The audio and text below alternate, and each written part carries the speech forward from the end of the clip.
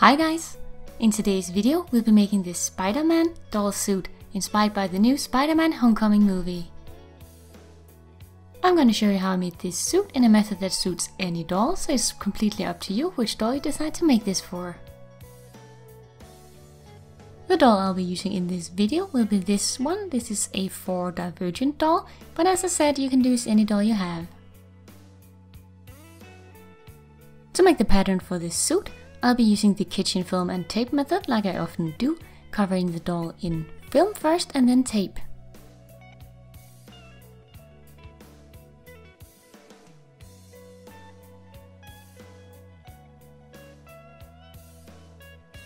Once you got half of the doll's body in tape, now you can take a marker and start drawing out the pattern for the suit. I looked at reference pictures from the movie to see how the new suit looks like.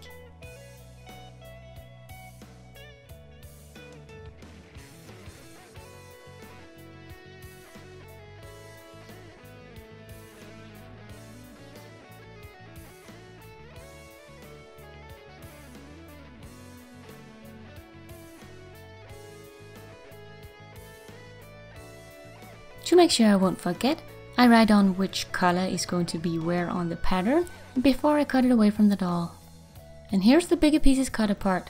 Then I cut apart the smaller ones that defines where which color is going to be, and then I draw them onto paper so they're easier to manage.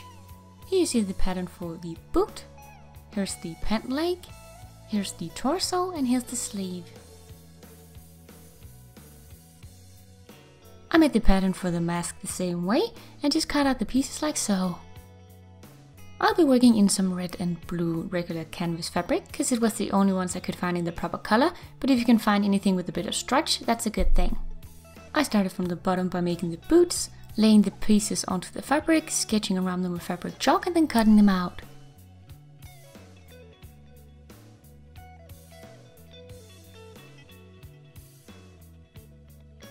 And here are the pieces for one of the boots. Start by sewing the two longer pieces together. I pinned them together to try and sew them on my sewing machine.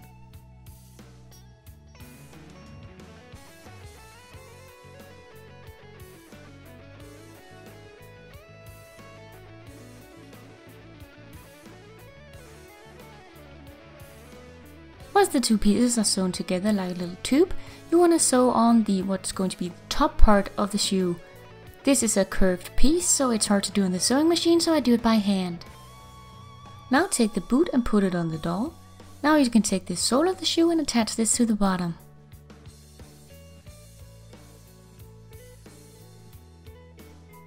And that's the boot part done. Next you're going to cut out the two pieces for the pant leg in blue fabric. Then you're going to take the front piece and sew this onto the front top of the boot and the back piece to the back. Next you sew down the inner and outer side of the pant leg. And that's the pant leg done. Then you want to make the other one the same way. Once you have both pant legs ready, you want to take one and fold it right sides out at the top and then tuck it into the other pant leg. This way you can sew the two pieces together easily along the curved line. After that, here's how they should look. Now you can try them on the doll to see the fit. Then you want to get your pattern pieces for the torso part ready and cut them out on the proper fabric. Once you have them ready, you want to start by sewing together the red pieces by the shoulders. Then add on the two blue side pieces. And this is what you should have. Now you're going to take the pant part, turn it right sides out, and then lay the top part on top of it, going downwards, and then sew the two pieces together right sides to right sides. Now the bottom and top of the suit is attached. Then you want to sew the top red shoulder part to the back blue part in each side. This will form the armhole.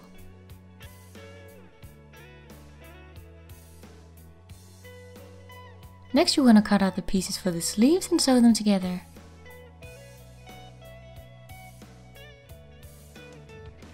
I kept the bottom of the sleeve a little open to make sure that the doll's hands could actually pull through. Then you take your sleeve, turn it right sides out and tuck it into the suit and then sew it in place along the edge.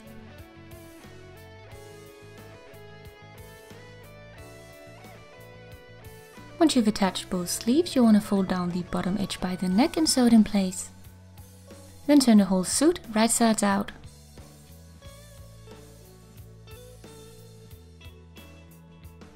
Put it on your doll, and then you want to close off the back using a piece of Velcro. And that's the basic suit.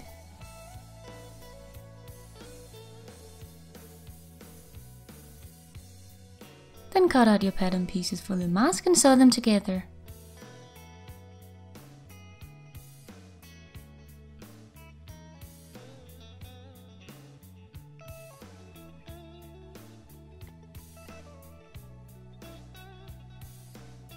Then put it on your doll and close the back with a piece of Velcro like you did the suit. And there's how to make a very basic Spider-Man suit. Finally, we're gonna add the gloves. To make a foam-fitted glove, I'll mix together some liquid latex with a bit of red acrylic paint and then dab this onto the hand, being sure not to get it into the joint.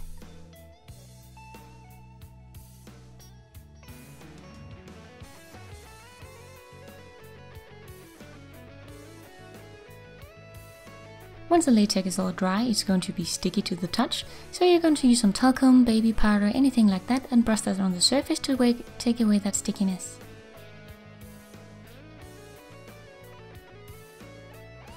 Then I went in with more acrylic paint and painted on the details of the gloves. If you want to remove the gloves, you can simply peel them off.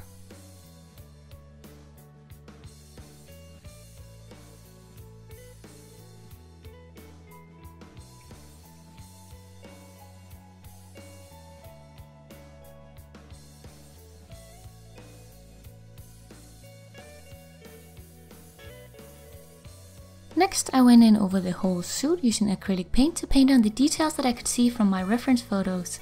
If you want to keep your suit really simple, you can skip this step, but I think it adds a lot of structure to the suit. Also, since this is so small lines, I'll be using straight up acrylic paint, but if you have fabric paint, that is surely the best option.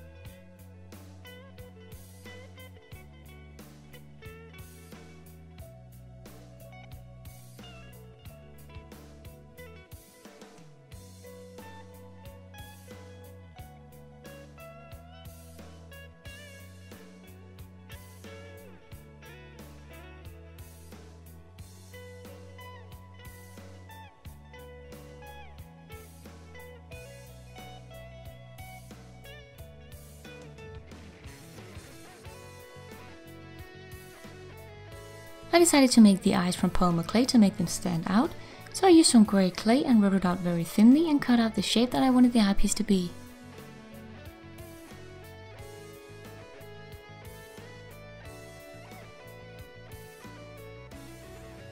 I used a dental tool to smooth down the top edge and make it round.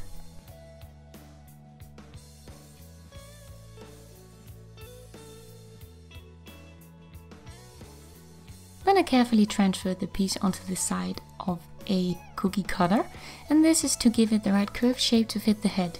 And then you want to bake it completely according to package instructions. Once you have both eyepieces ready, you want to paint them with acrylic paint.